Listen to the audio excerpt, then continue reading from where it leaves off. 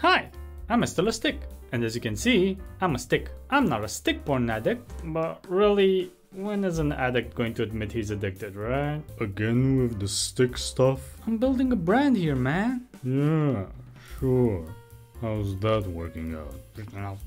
I'm trying to show people porn here, and they're impatient. I've seen the drop off in views when people realized that my porn themed videos didn't really have porn in them. But now, we're gonna show some action, baby. If you stuck around this long, here you go. Is this where people click away? Yep, for some reason, people think they can find porn on YouTube. I guess there might be some, but I'm pretty sure it's going to get taken down very fast. And when you're managing a boner, you tend to get pretty darn impatient. I talked about how I started a shorts channel before this. Being a stick on YouTube allows me to show stick porn without getting taken down. I show you the sex, but it is not really the sex. And what better phallic symbol than a oak stick? Yeah, I used to be an oak. Gardens get really turned on by this, alright? You're just not my target audience. Okay, so this is the third time that I'm doing a porn themed video. The first one was showing my sex ed time adventures. The second was related to double penetration from viruses.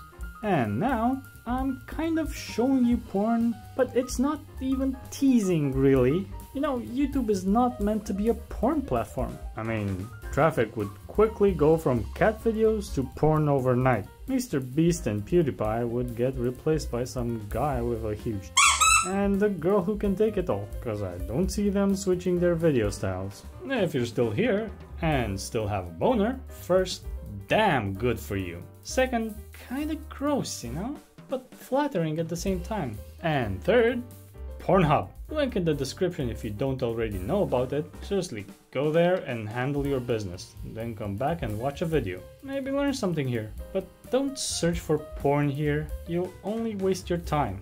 And your boner. I guess I could show some more blurred porn.